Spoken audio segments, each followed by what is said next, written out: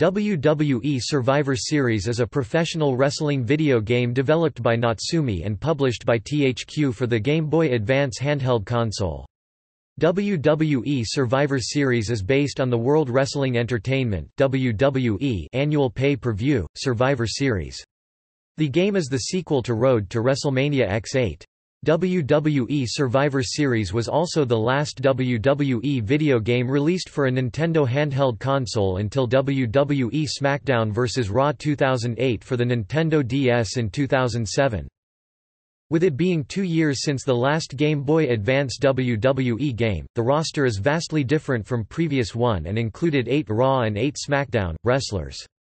The story mode was changed to accompany the WWE's brand extension from 2002, meaning the player could choose a particular brand to get to the top before switching brands to conquer another brand. The story mode was also changed in that winning matches wasn't necessarily the main aim. Instead, the aim was to give out a good match and make matches less one-sided.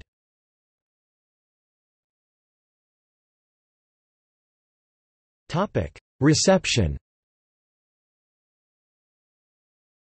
WWE Survivor Series received mixed reviews according to video game review aggregator Metacritic.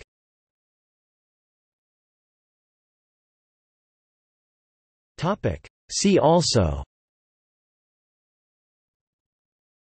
List of licensed wrestling video games, List of fighting games.